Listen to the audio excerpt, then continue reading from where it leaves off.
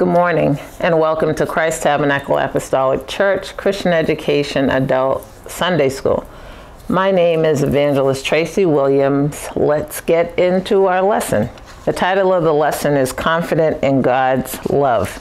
So if you grab your Bible and turn to 1 John, we're looking at chapter 3, verses 18 to 24.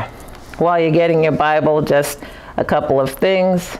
The focus thought is for this particular lesson, even when our hearts condemn us, we can stand confident in God's love for us. This is the end of our series for Walking in the Light. This is our last lesson. And again, the title of the lesson is Confident in God's Love. So let's begin.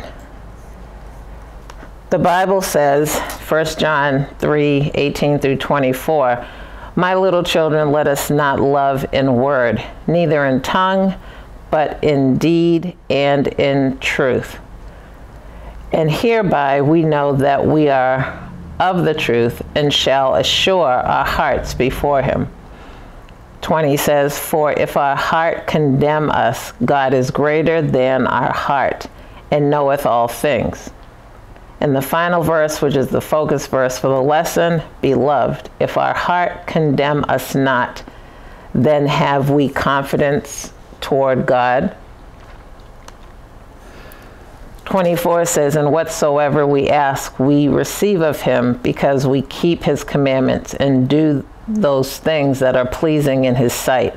And this is his commandment, that we should believe on the name of his Son, Jesus Christ, and love one another, as he gave us commandment. And he that keepeth his commandments dwelleth in him, and he in him.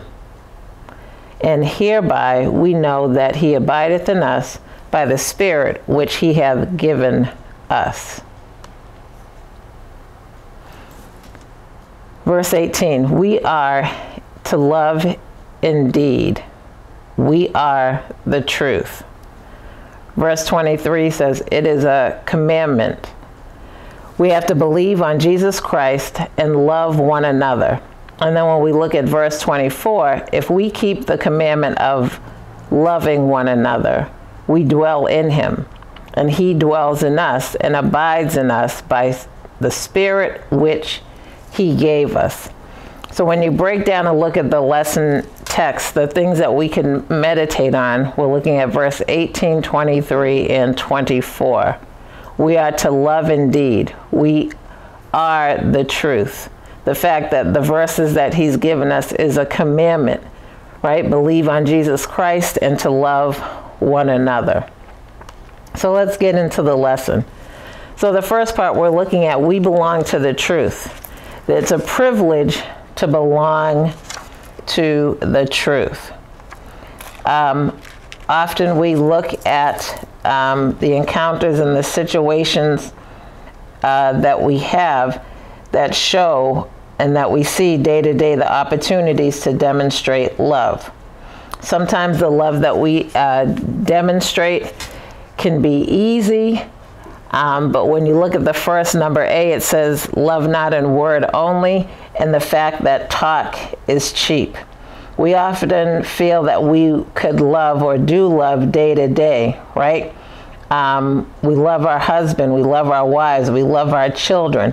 That's almost a day-to-day love, something that we do, right? We might love going to work. We might be cheered or have a love for the people that we work with. It's a day-to-day love. But when we look, we are privileged among the creation, right, to belong to the truth and to understand who God is and his identity and to identify him by name. We've taken on his name in baptism. His Spirit abides with us. It's a privilege, but with the privilege is great responsibility, hence the commandment to love, right? We must ensure that our righteousness, the lesson says, exceeds that of the scribes and the Pharisees. because we're going to be held accountable. We can't have that mentality and say that we love. If we are of truth and we are privileged, our status in that demands a level of sacrifice that equals our exalted privileges. You have to think about that. We're set or asked to love.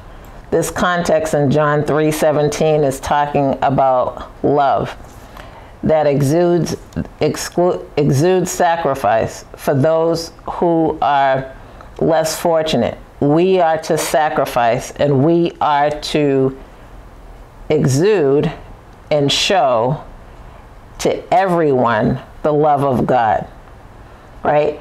It's easy to sign a check. It's easy to talk about it. It's easy to look at the things that are easy ways to love, but the Lord wants us to put our love in action. So love not only in word. Talk is cheap. Love, it requires energy. Love, it requires dedication. Love, it requires discipline on your promise, on discipline in your mind, discipline in what you say, discipline in who you're representing. Remember, we have a privilege that doesn't come to every creation, right? This privilege that is with us has to do with truth, and this privilege that is with us has to do with a deep responsibility, right? Giving or what have you is easy to do, but love, right? Not only in word, but doing in deed. So when it says love in deed and in truth, we as children of God, we have, like I said, the responsibility to love. It's not necessarily pretty like you see on TV. You have to see beyond traditional ways and out of your comfort zone in order to love. We can look at loving our children, loving our pet, loving different people that we know in our lives, but we have to look at the fact that man is hungry, and they're hungry to find someone, something that can demonstrate love.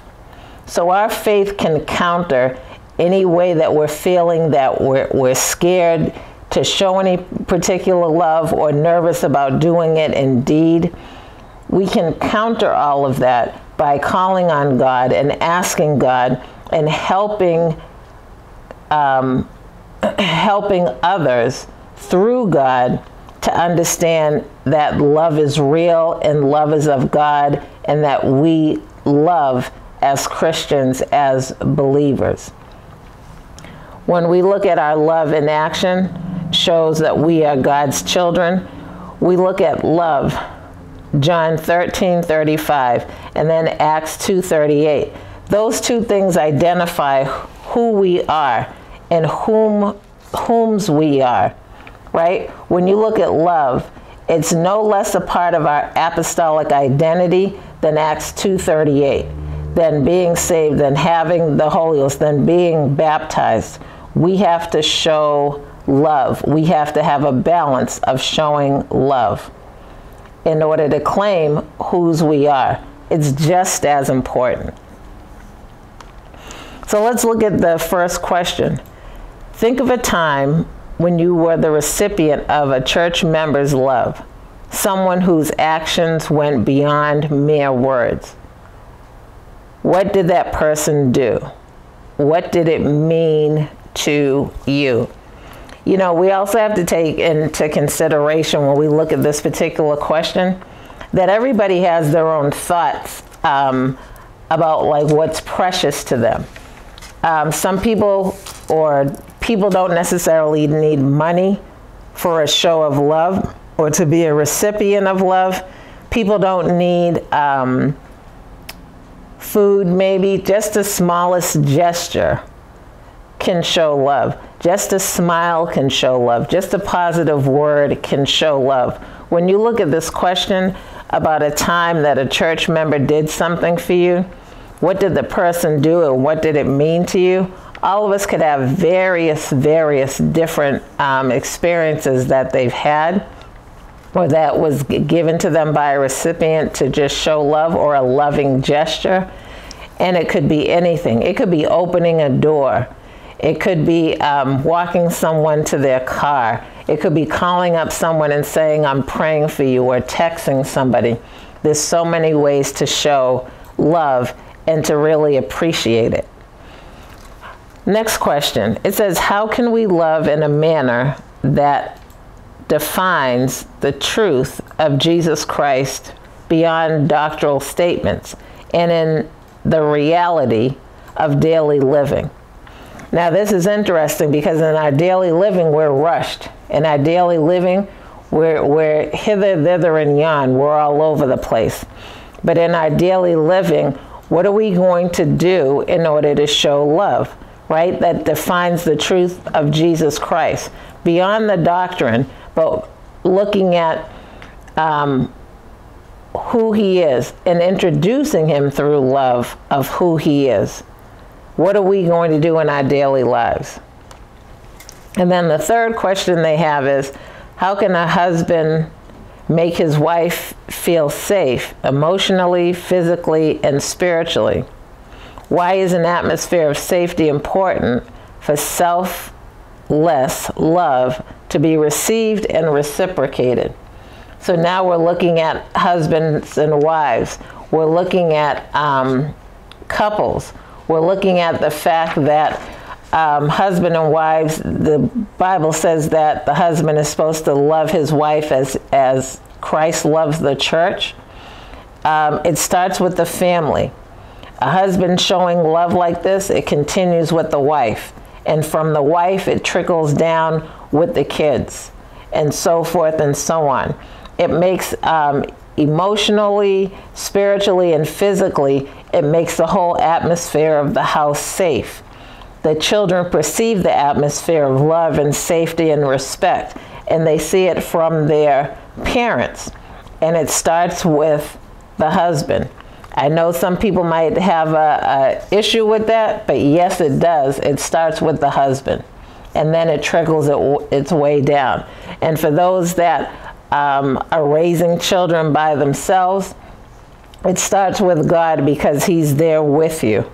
If the husband is not there, God is there with you, and there's still your trickle down effect. All right, let's look at section 2. It talks about we have confidence before God, love in action. It allows our hearts to lift up Jesus, and our spirit rejoices when we have love in action. The fact that God is greater than the hearts. He transcends all limits of our mind. God's heart reminds us that he is making the executive decision, not us. It's never us, right? We have to look at our deeds and our actions and our thoughts, right? Our intents consistently lift up the name of Jesus and demonstrates his selfless love. Our spirits will naturally rejoice in the confirmation of our hearts that we're being Christ-like, right? So it's better to give than it's better to give than to receive. When you think about that, yes, it's better for us to give, because when we give, what do we just talk about? Our hearts rejoice, and it demonstrates selfless love. It demonstrates Jesus Christ. The Bible says that we are to forgive our debtors as we are to forgive us our debts as we are to forgive our debtors. We are to love our neighbors as ourselves.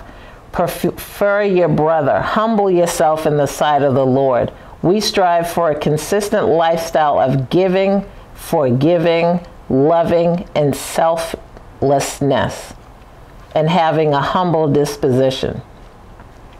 So when we look, God is greater than our hearts.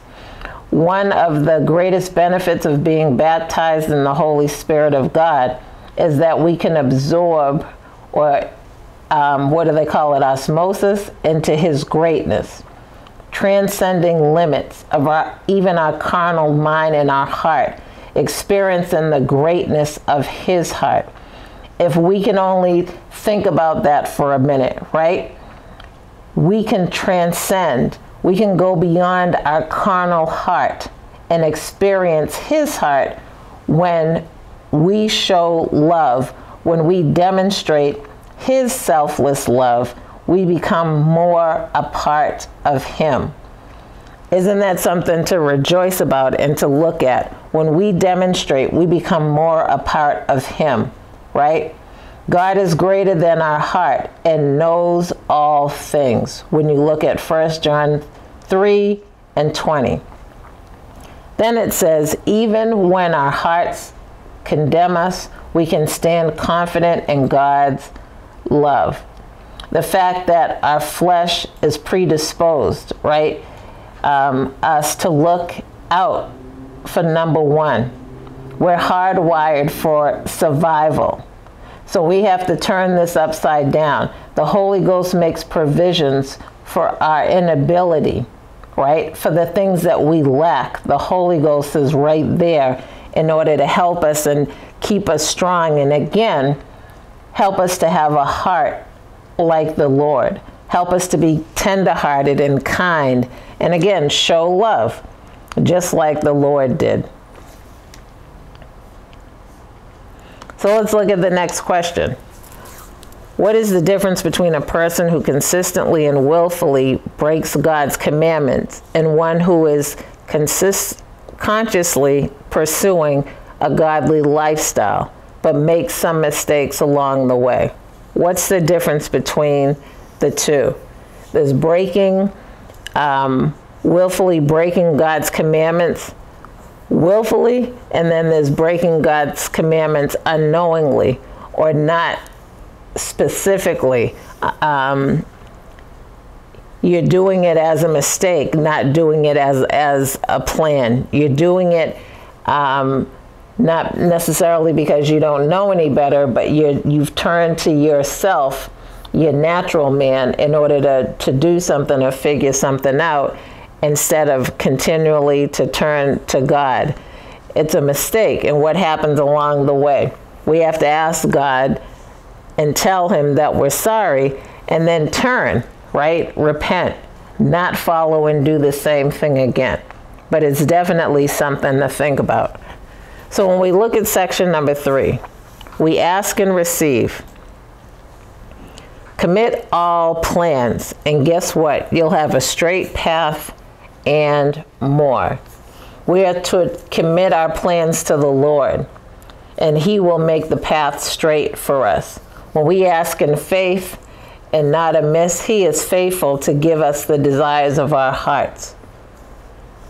When we do not receive what we ask for, it is often because we ask amiss. God loves us too much to accommodate a request that is not good for us, right? Because we keep his commandments and we follow what he tells us to do, his plan for our lives, his plan for our lives at home, his plan for our lives at work, his plan for our lives at being, his plan for our life for his work, right? We have to operate in a realm of making his business our business, and he makes our business his business. God is a God of order. We have to make his business our business. So let's look. Because we keep his commandments, believing on the name of Jesus and loving one another are the primary considerations, right? These are the things that we have to consider. These are the things that we have to follow as a commandment. This type of belief is a faith commitment. It can't be separated from works of faith, right? The Bible is telling us, right, that we have to obey the gospel. We have to obey the gospel through repentance. We have to obey the gospel through being baptized in Jesus' name and receiving the Holy Spirit, right? And we have to obey the commandments to love one another. It can't get any plainer than what it is.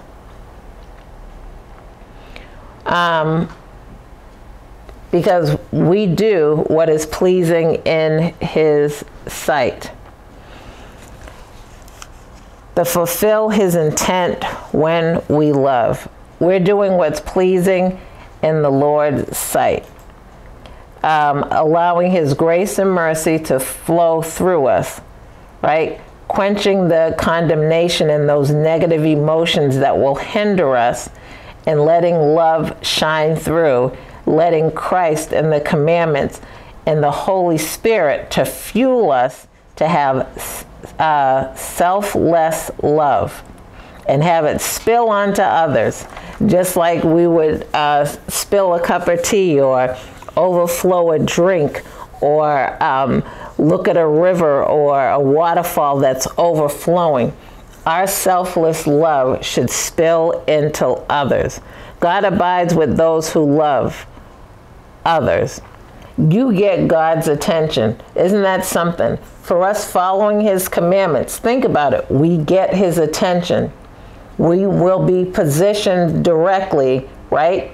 In verse number 23, to obey His commandments, to love one another. 24 goes on to say that we know He abides in us by the Spirit that He gave us. So if we love one another and truly with our hearts, not just in word, not just in deed, not just because the Bible says so, but because it's part of who God is and it's His attributes and it's a commandment, the fact that God abides in those who love others. And that's it, period. You get God's attention, right? It's we not being selfish, not maintaining a judgment level of authority that you think you have, but the Spirit living inside of us, that we have a desire to love one another. So the last question is, does obedient faith mean we are saved by works? Why or why not? So I hope that you enjoyed this lesson today, confident in God's love. We have to remember as a church, part of our ministry is to love one another. Join us next week, and our topic will be Alpha and Omega. Please read Revelations, the first chapter, chapter 1. And remember, we are live at 9:45 every Sunday morning. So go to the website, ctacma.org. You can catch us there. You can look under Christian education or the announcements in order to join our Zoom. But we are live at 9:45 every Sunday morning. God bless you. Have a wonderful week. See you next time.